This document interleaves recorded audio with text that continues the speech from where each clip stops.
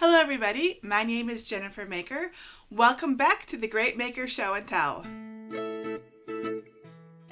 Today we are making a personalized subway art sign, which is a sign made with different types, colors, and sizes of fonts. But before we can do that, we need to talk about fonts, specifically how to install and use them on your computer and mobile devices so that you can use them in Cricut Design Space. Now, I'm going to bet that you already know what fonts are, but let's just do a refresher on them. Fonts are a set of displayable text characters in a specific style. When you type a word anywhere on your computer or mobile device, it calls upon whatever font you selected or was the default to display the letters, numbers, and other characters on your screen. So when we type on the canvas in Cricut Design Space, we can use that displayed text imagery for our own purposes in creating our cut files and our designs, right? Cricut Design Space already has a number of fonts installed for you to use.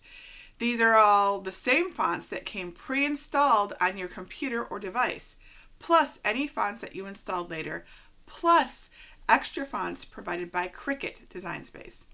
So we can divide our fonts into two general categories: system fonts and Cricut fonts.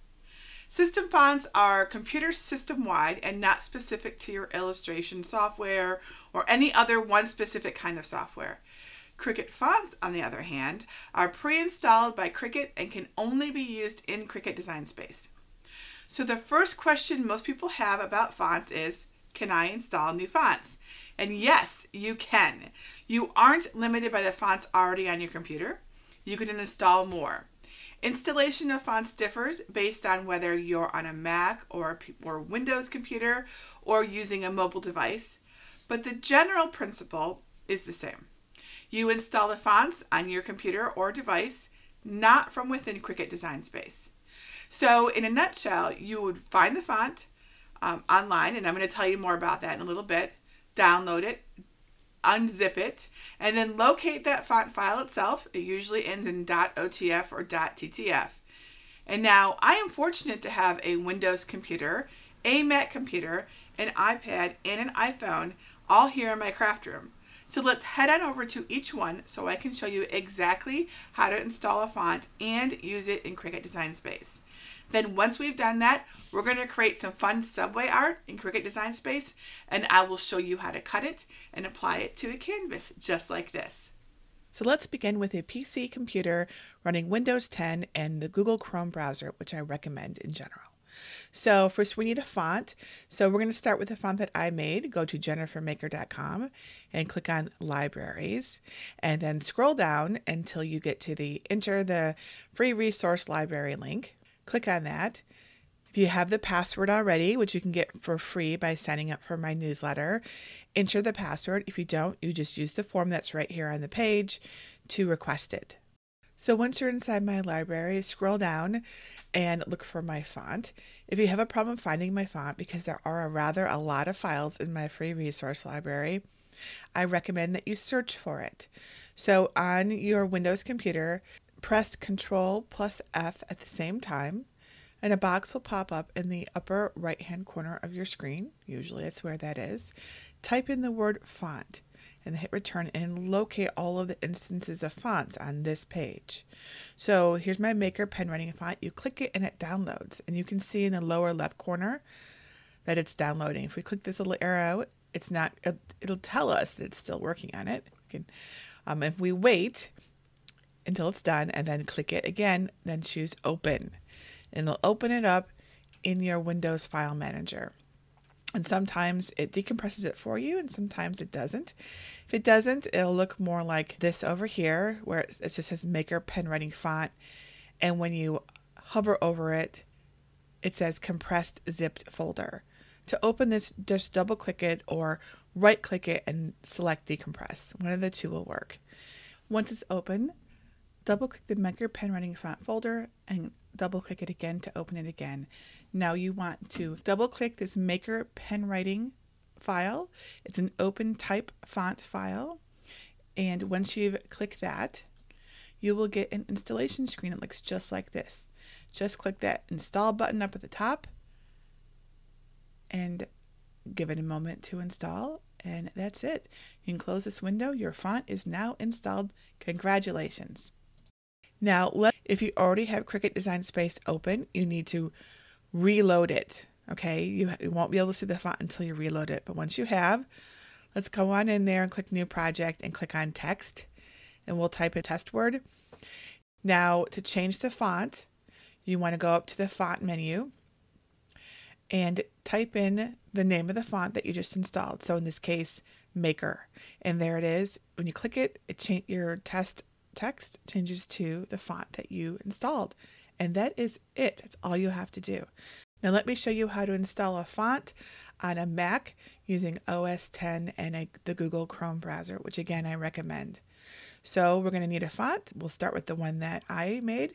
So go to jennifermaker.com and click on Libraries.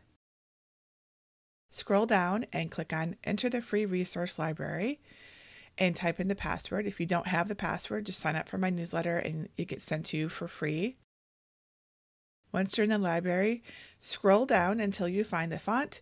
If you can't find it in the long list of free files I have, I recommend that you search the page for it. Go to the Edit menu, choose Find, and click Find. In the box that comes up, type Font and click Enter, and you'll see the font highlighted on your screen. Just click on it, and it downloads, and this window in the lower left corner appears. When it's finished, click the little down arrow and choose Show in Finder, and once you've done that, you'll see it. It usually goes to your Downloads folder. Let me zoom in on this so that you can see it better. So here's the zip archive. To open the zip archive, just double click it. It's that easy. Then double click the decompressed folder that we have right here. And here are two fonts. It's the .otf, that's the actual font. Double click the .otf file right here, like this. And when you do that, Font Book opens for you. You see a window like this. Just click the Install Font button. And that's it. That's all you have to do. Now let's go head on over to Cricut Design Space. Remember, if you already had this open, you need to reload Cricut Design Space for your font to be installed. Okay, so let's do some test text. Click on Text and type in the word test.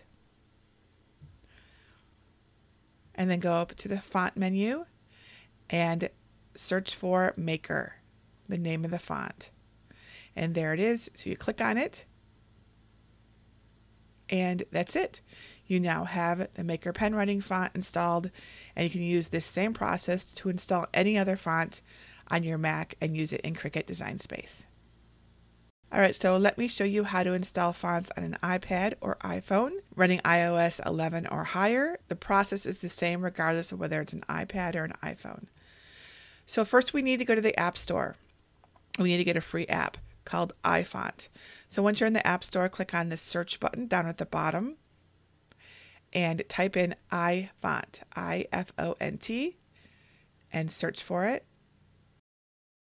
It'll probably be the first result you get, so click on the download icon. Wait, give it some time to download. It's not too big though. It was pretty quick for me. Click on Open, and it'll give you a little tutorial and stuff. That's all you need to do for now with iFont. So now we need to go get a font, and we're going to go get the one that I created. So go over to jennifermaker.com and click on Libraries. Scroll down and click Enter the Free Resource Library. And when the screen comes up, type in the password that I sent you an email. If you don't have a password, sign up for my newsletter and I send it to you for free. Now locate the font in my list. If you cannot find the font because there are too many free files in my library, which I think that there probably are too many at this point. It's a little hard to find things.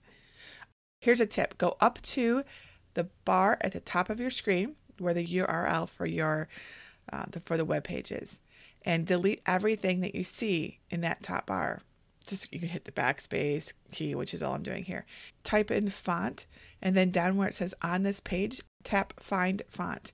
And it highlights for you on the screen. It makes it so much easier to find things.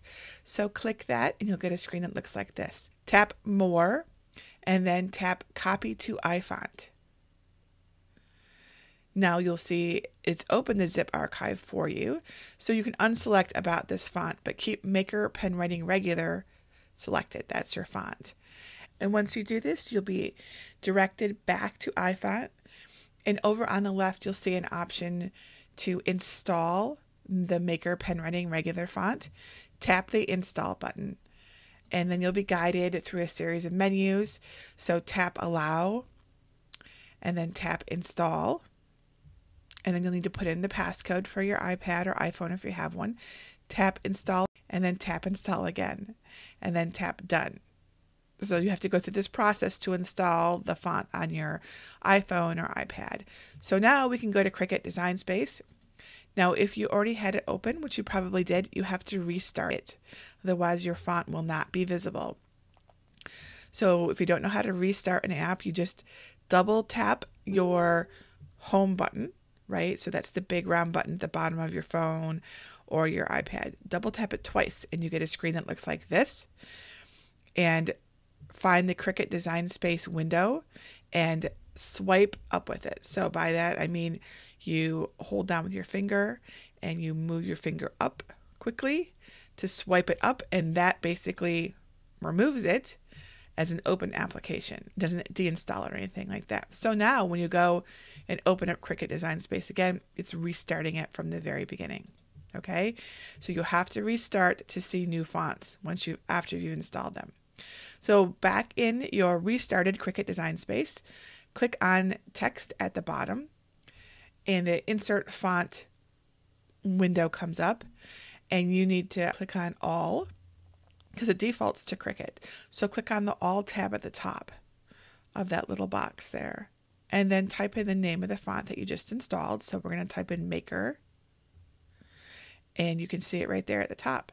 So just tap that and then put in some text so that we can see what it looks like. And there is our test. Make that nice and big. And there we go. We have installed a font in Cricut Design Space on the iPad and the iPhone. Now here is an awesome tip for you. If you like to use both your iPad and iPhone and your laptop and computer, whatever, like to use all of them, just make sure that the same font is installed on all of the devices you use. And then regardless of where you design or cut from, you know that any saved projects that you created have that font. That's all you have to do. Okay? All right. So now let me show you how to use these awesome fonts that you found and installed in a project. So we're going to make a subway art sign. So head on over to Cricut Design Space and click on New Project, then click Templates. So we're going to use a template for this one. So just type in Canvas at the top there in the upper right and select Basic Canvas.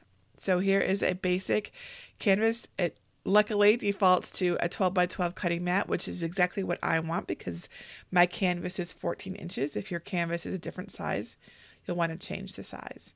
Also, I'm going to click in the upper left corner of my grid on my canvas. I'm going to click twice and it's going to remove my grid lines so that we can see the screen better.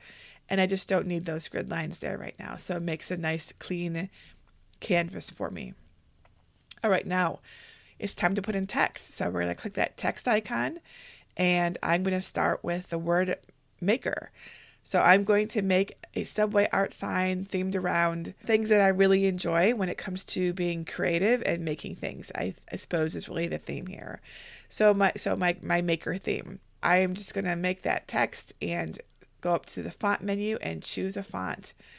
And I'm just going to go crazy. I'm going to pick a whole bunch of different fonts for different things. I'm starting with this Couture font because I really, really like it. I got this font at dafont.com and it is free. So that's DAFONT.com. And I'm going to go ahead and make this text as wide as my canvas because it's going to be the primary word. It's going to be the big bold word. And then at this point, I'm just going to start adding new words and changing the fonts to different things as I feel like. There's not really a rhyme and reason. You get to choose what you like, what fonts you like, what words you like. You can choose the orientation and the size and the color and everything. It just needs to be pleasing to you. Nobody else, just you. Unless you're making this for somebody else, then, keep their aesthetic in mind. But Yeah, it's not, I like the idea of having a big word to sort of give you, this is your general theme. So my general theme of this Subway art canvas is going to be maker. Other than that, it's just going to be other words that I associate with this. And you don't have to even do it this way. You could just do it. You could do it with sayings or phrases or lyrics to a song, whatever text you would like to create, right? But the idea is that we're going to use different fonts and sizes and styles and just make something really interesting to look at. So it's not just plain text, it's really interesting text. People also call this font art or typography art. And one thing, that you'll want to keep in mind is that little, fragile, skinny, delicate fonts will be a lot harder to cut and a lot harder to see on your canvas. So generally speaking, you're going to want to choose big, bold, audacious fonts. Ones that are good, that have some substance to them, so that when you cut them out and they're on your canvas, you can actually see them and they're not lost on the background. Also, of course, it's going to be a lot easier to weed your vinyl when your font is not teeny tiny. And let's just talk about cursive fonts, because I just did one, and here's another one. You want to make sure that your letters are touching when you make a cursive font. So you do that by selecting the text that you just made, and then you click on letter space and you make it smaller until they're touching. Because when we write cursive, our letters touch, right? And it just looks better. So, of course, this is your person, you can do what you want. You can totally do what you want. But as a font maker and as a graphic designer for 35 years. Goodness, it's a long time. I don't know. Yeah, we're coming on 40 years, actually. Actually, I think it's 40 years this year. That's a long time. Anyways, when it comes to a cursive font, they just look better when the letters are touching, right? And sometimes, especially in Cricut Design Space, it's hard to get the letters to touch just the way that you feel they ought to. And that's because Cricut Design Space doesn't really honor what's called kerning. So some letters, even though you might type them in another program, would look beautiful, they don't always look so great in Cricut Design Space. So you may need to go up to the advanced menu and ungroup to letters, and then move each individual letter separately. So it's just right the way you want it. I didn't do that for this project because there was a lot of text, and I was just trying to, get this finished for you, but I have shown that in other tutorials. But it's just advanced, and you ungroup to letters, and then you can move each individual letter into place. Do make sure that you have space in between all of your words, so that when you start layering your vinyl, it's not so tight that it's really difficult and you accidentally have a lot of overlap, right? If you need overlap because that's what you want, that's fine. Just keep in mind that it might be more difficult. And if you're off by even a millimeter, it might not look quite the way that you intended. Having a little white space between your words, because the idea is that this is a pretty dense bit of text, right? It's really art with text. And it generally looks better when it's dense. But again, you can do whatever you want. I'm trying to fill in the white spaces with words, and what font I choose makes a big difference, doesn't it? So some fonts are wider than others or taller, and so I'm just experimenting with finding a font that fits in the space that I want to use. And it takes a little while to find these fonts. Thankfully, Cricut Design Space shows us what each of the fonts looks like. And of course, if that's not quite good enough for you, there are alternatives to this. So one, of course, is to print out all of your fonts into a binder. This is something that I did back in the 90s. But since then, I've decided that that's a lot of paper and a lot of effort to print out every font. And so I use Fontbook on my Mac to see all of my fonts. But if another alternative to Fontbook, especially if you're not on the Mac, is to go to a website called wordmark.it. And when you do that, you type in a word that you'd like, and it brings in all of the fonts on your system and it displays it for you so you can see exactly what that word looks like in the fonts that you currently have. So that's a really good resource to try. And something else that's cool is that some fonts have pictures in them, right? They're called glyph fonts or I don't know, dingbat fonts, right? And you can use these as cutting files as well. So here I've used one that's of a little decorative icon thing, and I put it in between crate and soul at the top of my Subway art canvas. And I have this heart that's in my Maker pen writing font that you could use. Although I think it's the fact that it's really, the pen writing font is really ideal for pen writing, not for vinyl cutting. So I think I'm probably going to remove that. I'm not going to keep that on the canvas. I wanted to see what it looked like. But here's another little glyph font, and you just type it in there and place it where you want it to be. You know, finding the glyphs themselves is a little bit tricky because it's not always, obvious where, which letter creates which picture. So to see these special glyph characters and figure out which letter to type to get them, on Windows 10, you can type map in the search box on the taskbar and choose character map from the result. And then over on the Mac, you can just go to font book and you can choose to have it show you the repertoire of all of the characters in the font. And now I'm going to save my project just in case I accidentally lose my internet access or anything. So I like this. Really, it looks really good the way it is.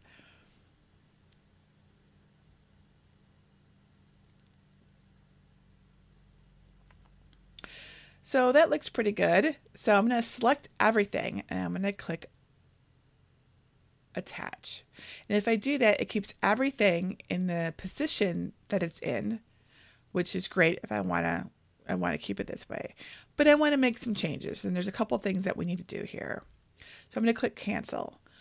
So the first change I need to make is to weld my cursive letters together, because if I don't do that, then where the letters are touching, they will cut out there, right? So go through and select all of your cursive letters and weld all of those. You can keep the other ones unwelded, it's fine.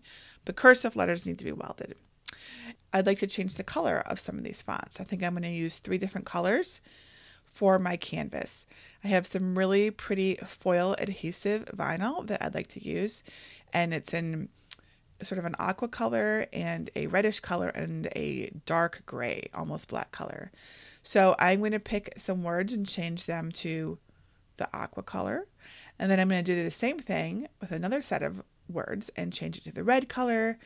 And those would be my 3 colors then: aqua, red, and black. And I've decided that heart is not going to work. It's just too skinny.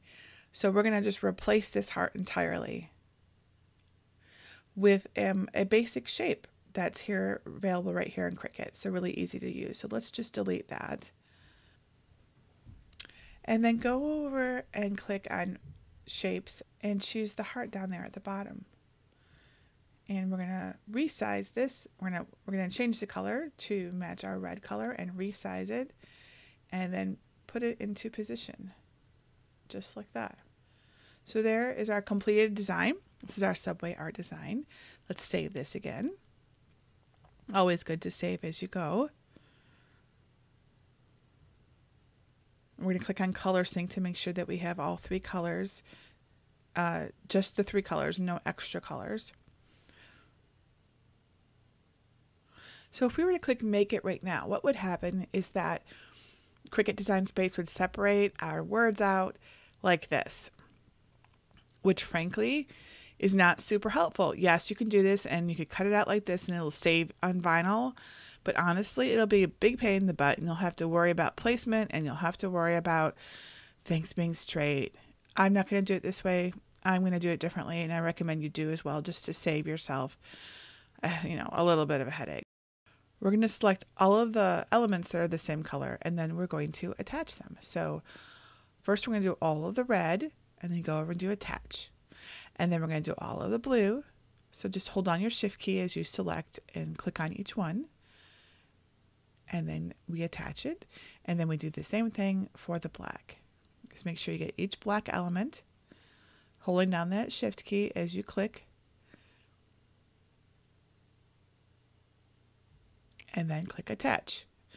And now each of the 3 colors are attached, and when we click make it, everything is exactly where we want it to be. Super big deal here. Now, if we cut out these 12 by 12 sheets, everything is right where we need it. And so we're going to be able to layer this so much easier than if we cut out each individual letter. So this is all we have to do at this point. Is there's no extra steps for cutting this out. You do not have to mirror because this is adhesive vinyl. You don't want to move anything on your mats, so don't start moving things. Keep everything just where it is here. Click continue and select your Cricut. We're going to click browse all materials, and I'm using that foil adhesive. And that's it. We cut it. Now, I need to show you a tip. If you're going to use this foil adhesive as well, it is really stiff and it's rolled up like this, and it does not want to lay flat at all. So what I've done is I've used a strong grip mat,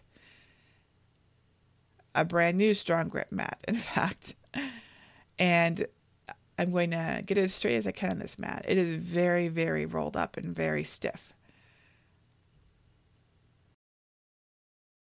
And smooth it all out.